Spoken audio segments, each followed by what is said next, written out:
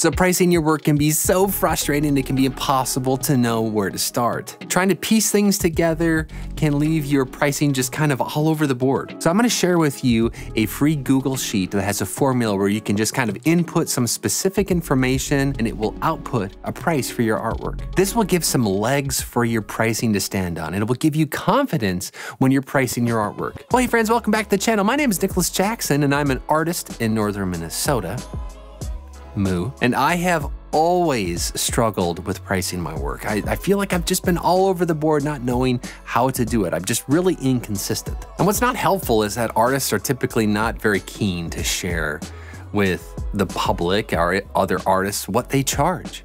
It's kind of taboo. And so today I'm going to share with you a formula that I've kind of gleaned from various places where you can take basic information about your labor and materials, put that information in, and it will quickly give you a price for your artwork. The link to the free art pricing formula worksheet is below. You can grab that if you want to follow along as we kind of talk about it, or you can just kind of jump in and do it yourself.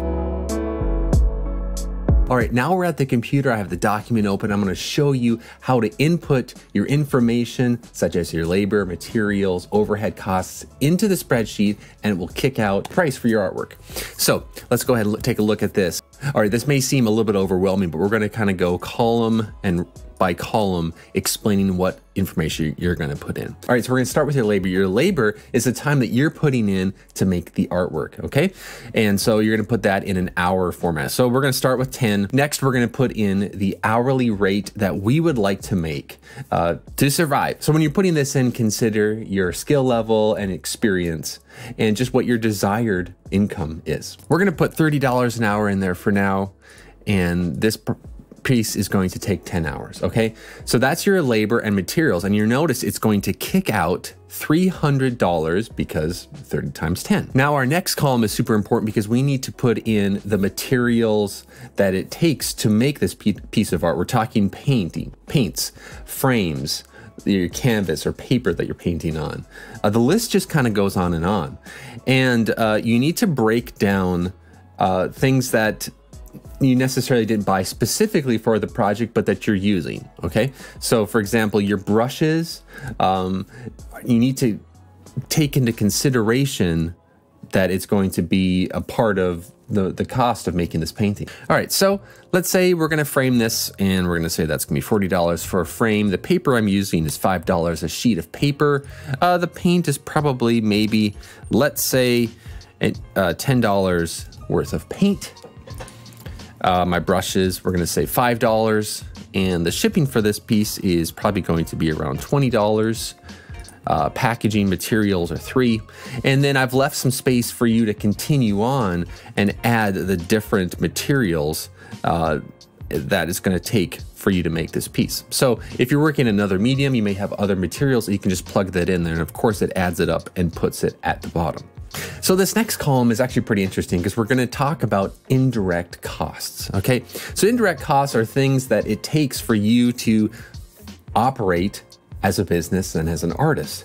And so I have started to add a few of the things in here for you, and you can go ahead and add in your particular indirect costs that you have. So an indirect cost is anything that you use to produce your artwork, but that doesn't necessarily end up in the final art piece, but you kind of need it in order to make art. And what you want to do is input the costs during the duration of your art making.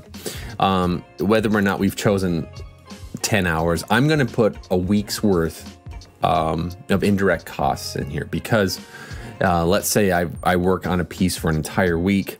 I want to know what are my indirect costs for that amount of time. So if you're working on a piece, let's say for a month, you would want to put the month worth of indirect costs. I'm gonna go ahead and fill this out so that you can see what it costs for me per week, just with some generic numbers. These will be different for you.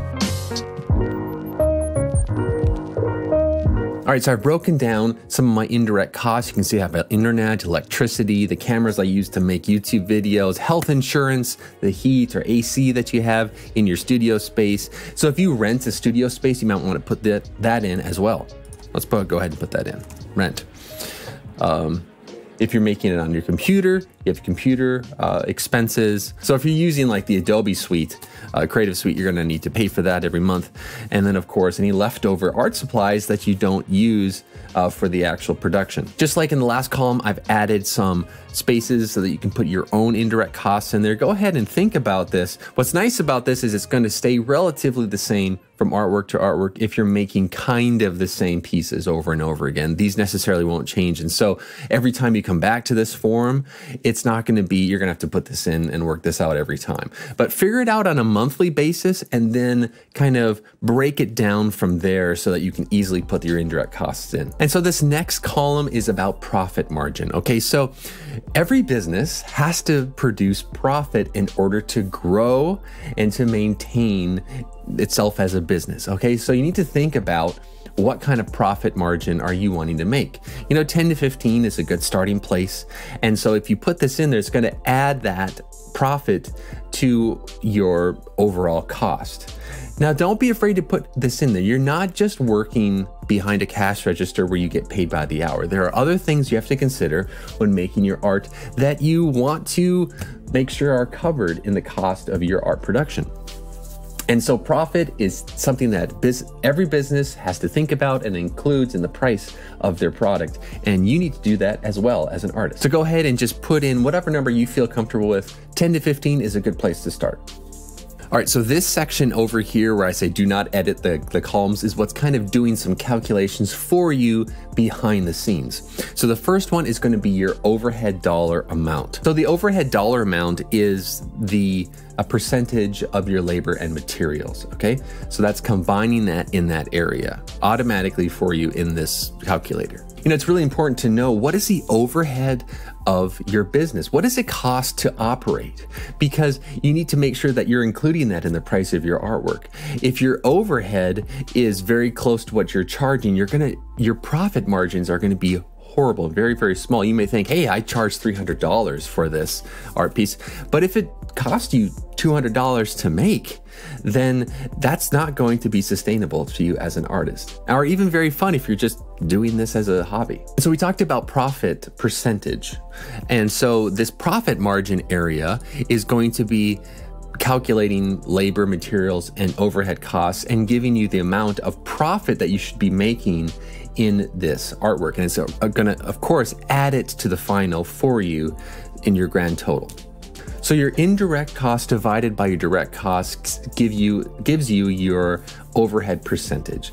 And this is calculated for you because you don't have to worry about all of that. And so this direct cost column is just combining your labor and materials together so that you can have an idea of what it costs you directly to make the art piece. All right, and so your grand total is taking all of this into consideration and calculating it out for you. You don't have to think about necessarily how this is all working, but I'm giving you just kind of the basics of what's happening here so that you get the grand total. So basically how this is working is that you're adding the direct cost to the overhead dollar amount to the profit margins, and that is giving your wholesale price. This isn't if it was going to be in a store. This is what it's going to cost as an original piece of artwork. So that's all going to make your final grand total, and it's all happening under the hood. So all you have to do is fill in the green areas here in this form, okay?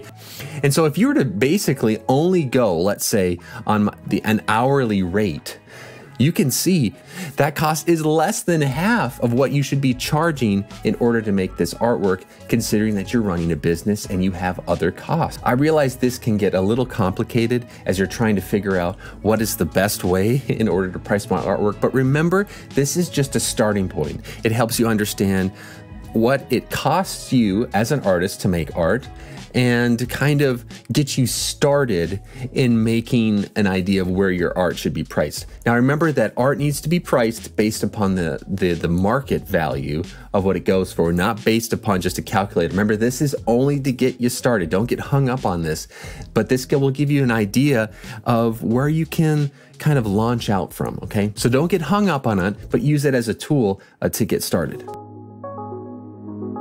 Art is not trading your time for money. I'm going to say that again. Art is not trading your time for money. You know, Picasso has a famous story that I'm going to kind of paraphrase here, where he's asked in the park to create this drawing or painting. So he says, sure, yeah, I'll go do it. And he quickly, in just a few moments, does a couple strokes and hands it back to the person asking for it. And they ask, well, how much? And he, gives this outrageous number of what it would be. The person's shocked and it's like, why? That only took you a couple minutes to do. And Picasso replies, no, that took me my entire lifetime. And that's what's special about artists, is that you are crafting and you're learning and you're growing as an artist, and that each moment and each step that you take as an artist is bringing value to your artwork. And I hope that this Google Sheet has given you a little bit of organization and a jumping off platform for pricing your artwork. So if you haven't already downloaded your copy of the Art Pricing Formula Worksheet, go ahead and grab that. The link is in the description. And I'm sharing this with you. I'm giving this away because I believe in you as an artist and I want you to succeed. Remember that you are valuable and that you're loved. We'll see you next time.